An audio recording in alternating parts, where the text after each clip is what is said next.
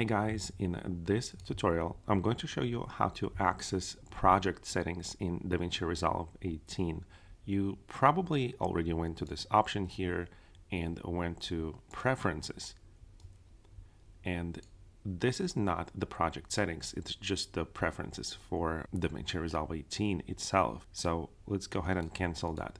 The settings option is located in the lower right corner. It's this cog wheel over here. So all you have to do is just click here and you're going to get this large window with pretty much everything that you might need to adjust for this specific project in DaVinci Resolve. Here we have timeline resolution, aspect ratio, frame rate, video format, working folders, image scaling, color management, and general options, camera settings, capture and playback, subtitles and transcription, Fairlight, and path mapping. As you can see, it's pretty simple, guys, but a lot of people are searching for this, so I decided to make this quick tutorial on helping you find project settings in DaVinci Resolve 18.